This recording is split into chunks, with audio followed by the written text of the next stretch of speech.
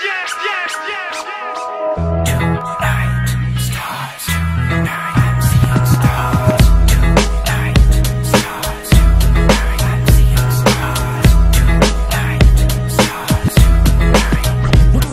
everyone, I'm Veronica Castro and welcome to Latin Eyes.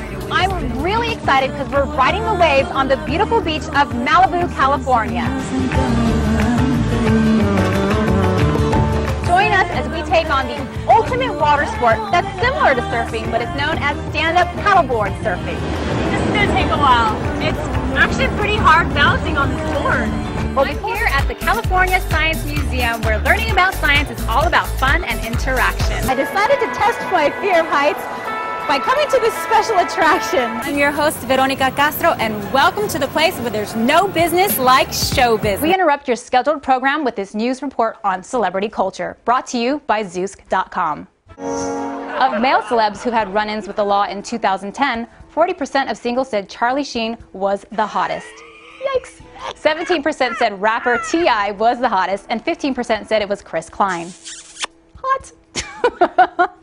Today on the show, we're headed to one of Hollywood's oldest entertainment landmarks, Disney's El Capitan Theater, located in the heart of Hollywood, California.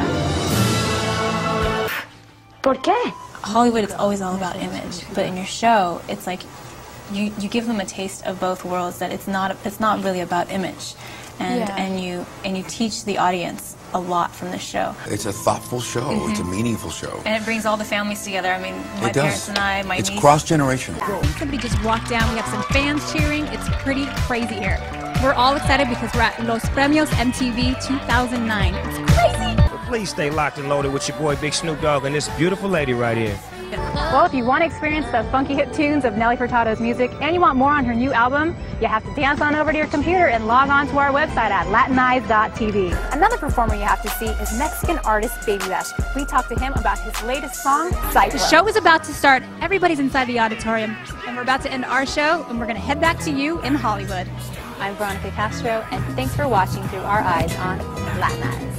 Buenos dias. Buenos dias. A horse can speak in Spanish.